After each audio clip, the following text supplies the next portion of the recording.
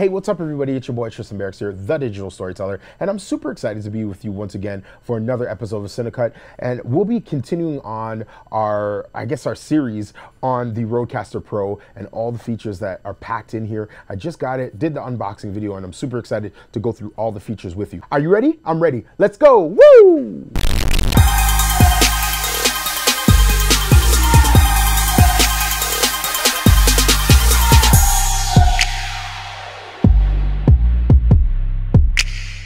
Hey guys, I'm really excited about this video because I want to jump into all these amazing features the RODECaster Pro has. I'll tell you a little bit about my setup.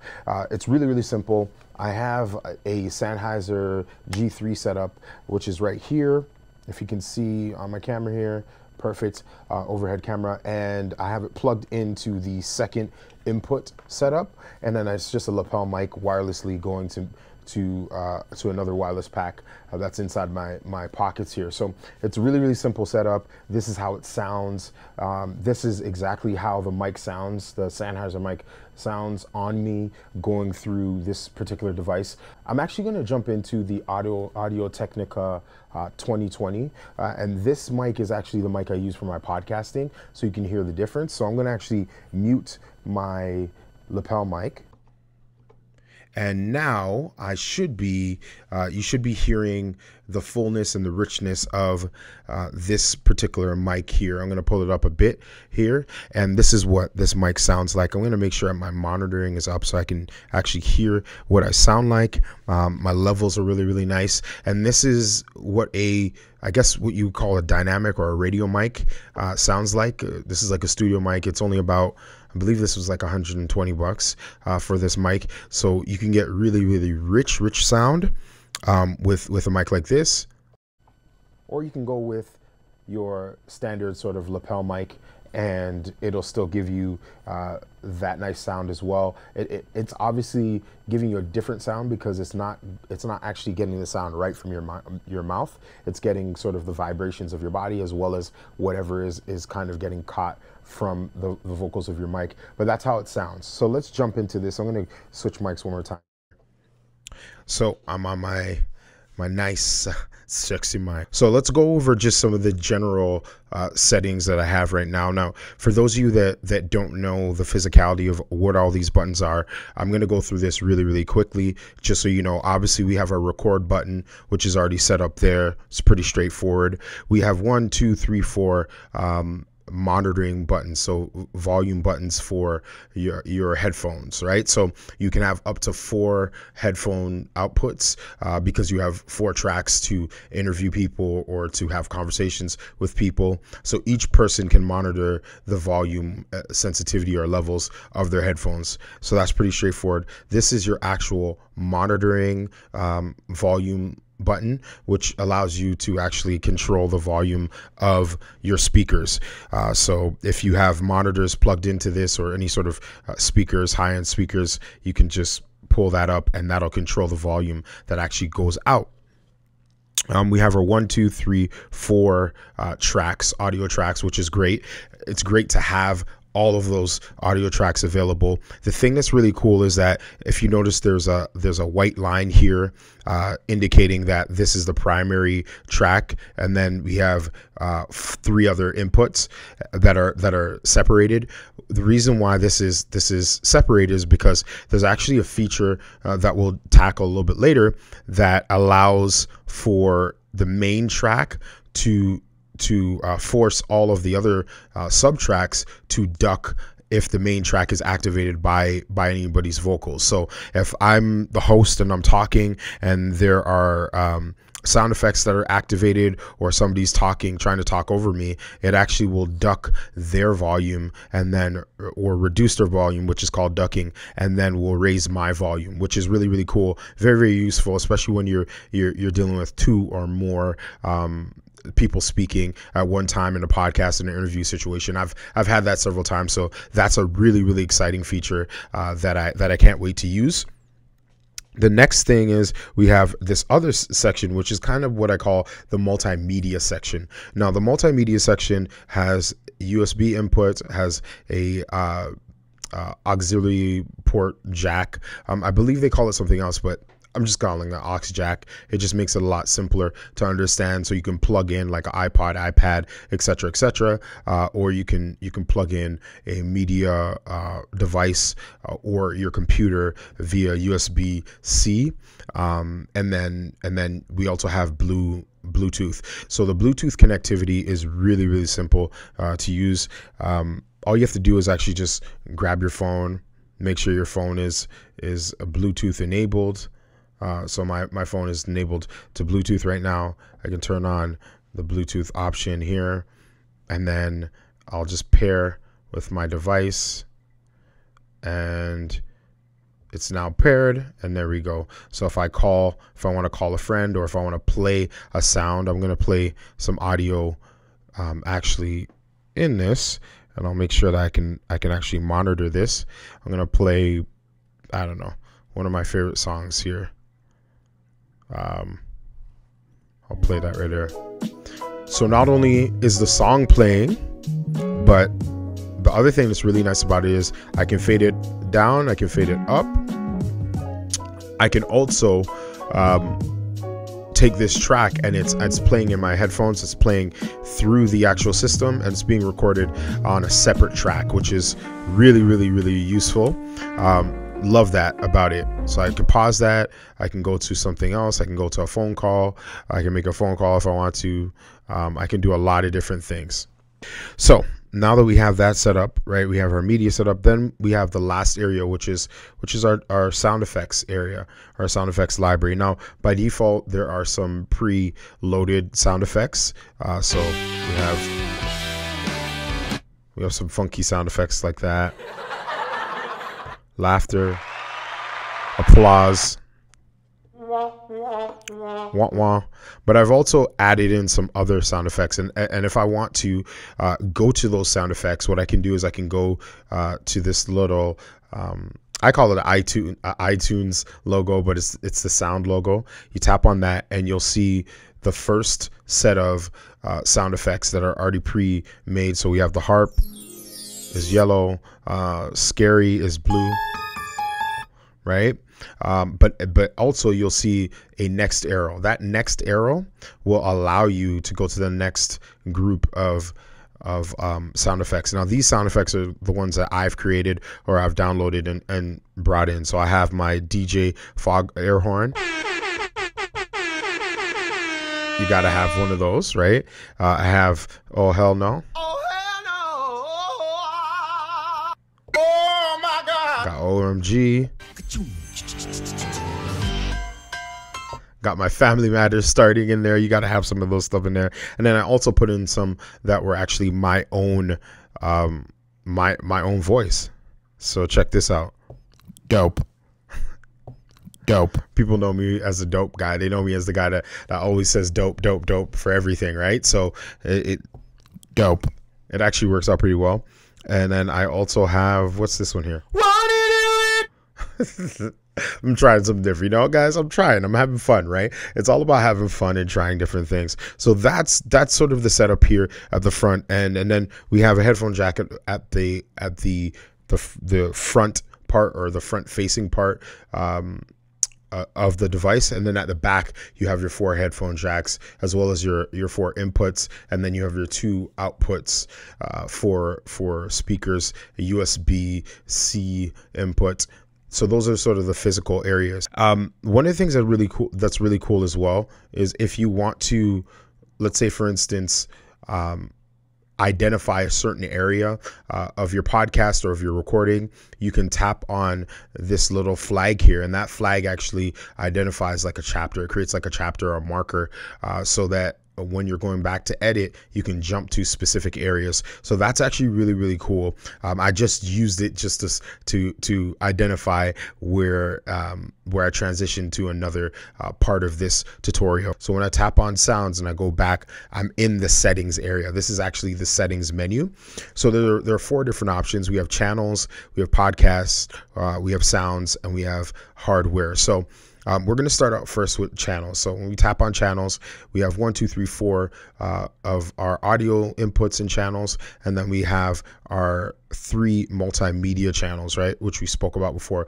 When we tap on the track number 1.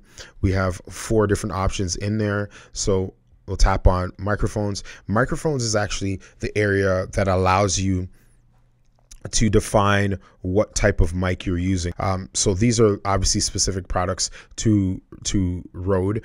I'm actually using an Audio-Technica dynamic mic. So I just tapped on dynamic, and it's actually, the software is actually going to react to that in terms of kind of tweaking it a little bit. One of the things that I'm learning about this particular unit is that, you know, Rode really spent a lot of time thinking about how to simplify the process for the end user. Most people don't want to have to go into the fine tuning and minutia. This is not that type of device. It's really about being able to streamline your work so that you can go record, upload, and repeat. If we go to levels, this actually allows us to control the gain levels. So at this point, I really like where my gain levels are, so I'm not going to change that. We can also control the phantom power from here. So this is really important. If you do have a mic that needs phantom power, like this particular mic, this Audio-Technica 2020, then this is where you would go for that, and that's really key. Voice is a really interesting area. So voice is almost like a simplified version of being able to kind of EQ your voice or your mic, right? So traditionally, when you EQ your voice, what you're doing is you're kind of making it sound the best it possibly can, based upon the tonality of your voice. So I have kind of a medium to bassy voice. So, you know, what I would do is I would probably bring down the bass a little bit and bring up more of the brighter sides of my voice, just because naturally I'm already bassy, right? In this, under voice, you have 2 different areas. You have tone and you have strength. Tone is the tone of your voice, the richness of your voice. So if you are, again, very bassy like I am, or mid to low bass, then you would want to go under tone, and you would say your voice is deep. And when you tap on deep, it'll actually adjust the way your voice sounds and kind of maybe bring a little bit more brightness on the top end, right?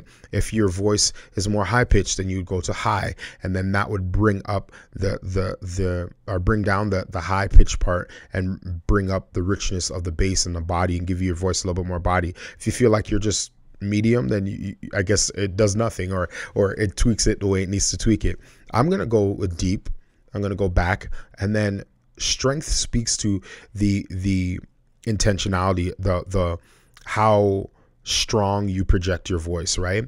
So right now I'm not projecting my voice super high or hard, but I'm projecting it enough for it to be, let's say, medium. I would leave it at medium, but let's say, you know, you're a strong projector, then it will dial back some of the EQing so that it's not so forceful on the mic. Or if you're soft, then it'll pick it up, right? So I'm just going to leave it at medium there, and that's just, you know, Rode's way of simplifying something that would have been a daunting task for people that are not at all not at all audio technician. The next thing we can look at is effects. Now, effects is, simply put, you know, the way that you can really add that sort of polish to any of your audio that you're going to record. So if you want to have that sort of radio broadcast sound, that sound that you would hear on FM radio, the sound that you would hear on like a really nice podcast, well-produced podcast, these effects will help you do that. This is how compressor sounds for me. If you're listening, or if you want to hear what the compressor sounds like, this is what the compressor sounds like.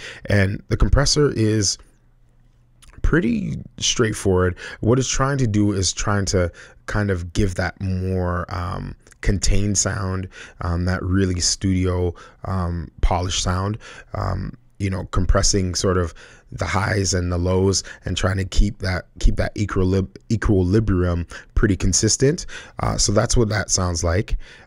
If I go to high pass filter, what a high pass filter is going to do is it's actually going to take out the bassy part of your voice, or of the audio signal.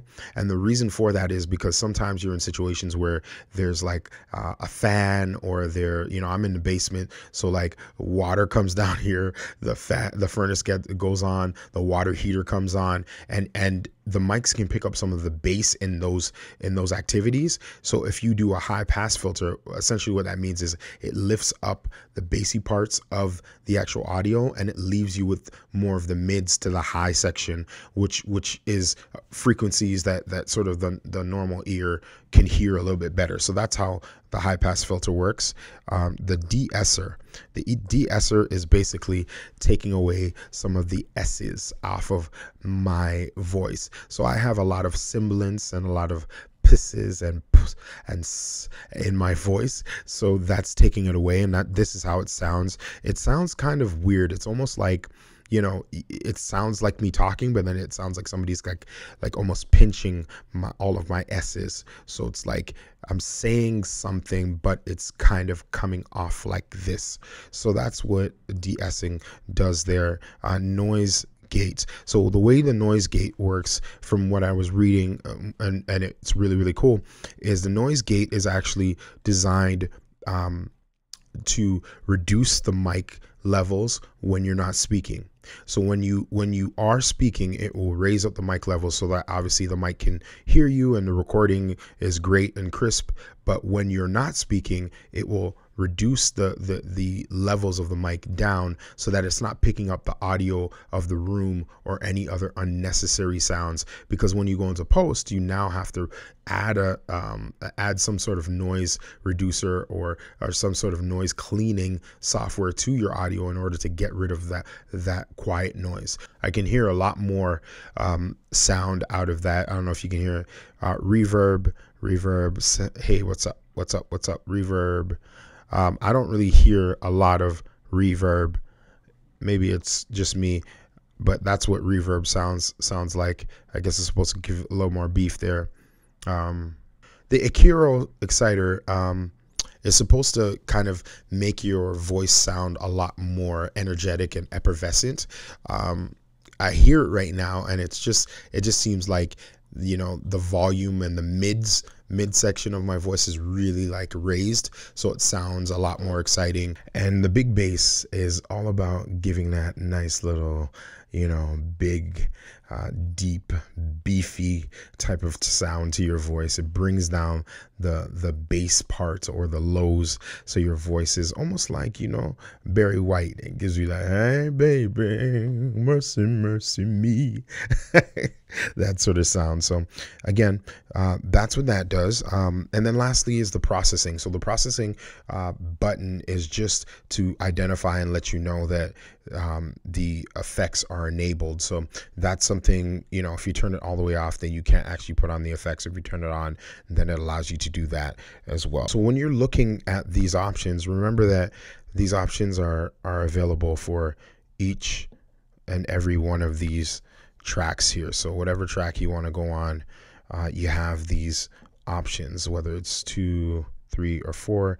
They're all color coordinated and they're available for you. So now that we're back at the home area of the settings, we already know that, we already been through channels. We've gone through what sounds do and what you can do with sounds. Now, a lot of people may be asking, well, why is podcasts grayed out? Well, it's because we're recording right now, but this actually will show you the different recordings you have of the podcasts that you're recording. But we all know that you could just record anything. Right now I'm recording for this YouTube video and tutorial and just going to be breaking that down as we go. But this is the option that you go to listen to any of your recordings. Let's tap on hardware. And then under hardware, we have 5 different options. We have micro SD card, we have brightness, we have headphones, Bluetooth, and advanced. We've already talked a little bit about the micro SD, so I'm not going to jump into that again. If we go to brightness, it just speaks to the brightness of the screen, active state, and then inactive state. it'll show us the different brightness levels for that. So that's pretty straightforward. Headphones, so we can have a limited maximum volume, so we can actually, when we enable this, so once we turn that on, then what that does is it actually limits the amount of I guess volume that goes into our headphones, so that, you know, if something loud all of a sudden starts playing, it doesn't, you know, deafen us or damage our hearing. So that's one thing there. So I'll turn that off. Yes, I will turn that off. And then also we can boost headphone volume by tapping on this. We'll press OK. And now the headphone volume is really excited. It's a little bit much for me, so I'm going to turn that off and go back to the normal settings there. Bluetooth, if we go under Bluetooth, it's the same sort of settings that we had before. You can pair and you can turn it on and off. I'm just going to turn it off for now because we don't need the Bluetooth on right now. And then let's go into advanced. So under advanced, we have a few different options. We have multi-track audio, extras, information, and reset. So obviously reset is to reset the whole device back to default settings or factory settings.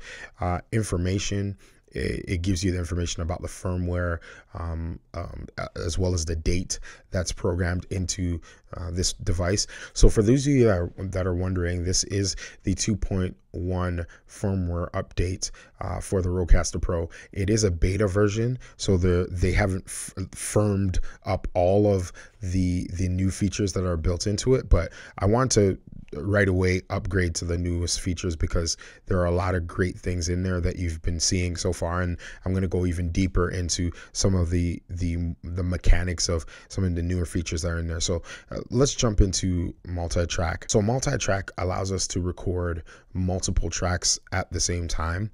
The reason why this is important and this is a feature is because when they first came out with this particular device, it was a one file mix. So imagine recording all four tracks of audio, right? You have 4 guests.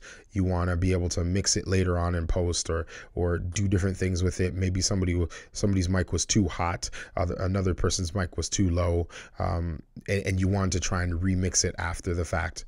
Well, initially, the initial firmware that was on this device only allowed you to get one pre-mixed file. So it was baked in. All the audio tracks were baked in.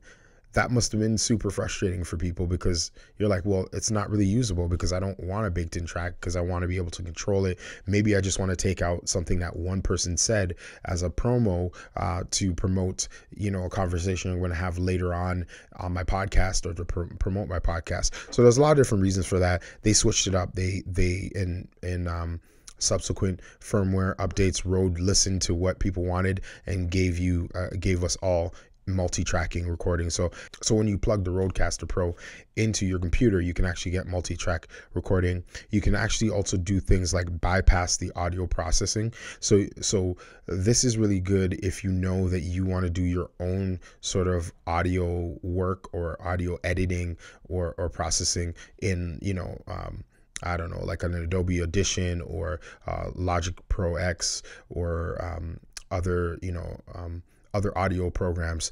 This just gives you that flexibility. So then you don't have to unwork or rework whatever this device is creating on top of whatever you're trying to create. So that's something to note as well. And then we also have post fading, which is always a great option. So you have some options there.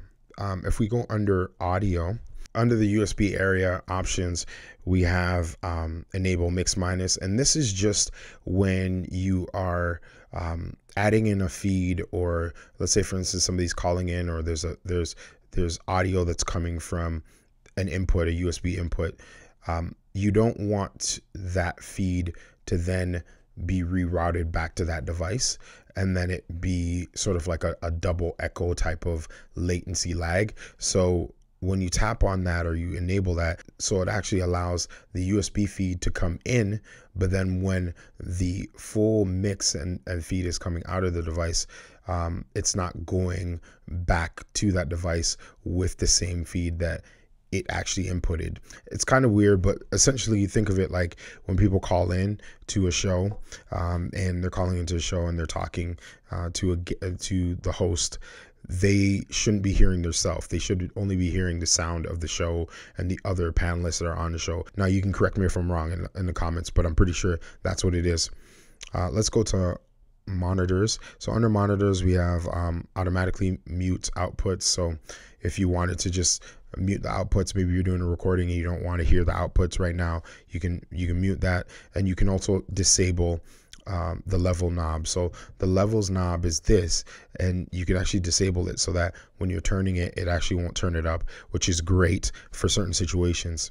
Channels. So under channels, we can enable pre-fade, listen, and ducking. We already spoke about ducking before. Ducking only really speaks to channel number 1.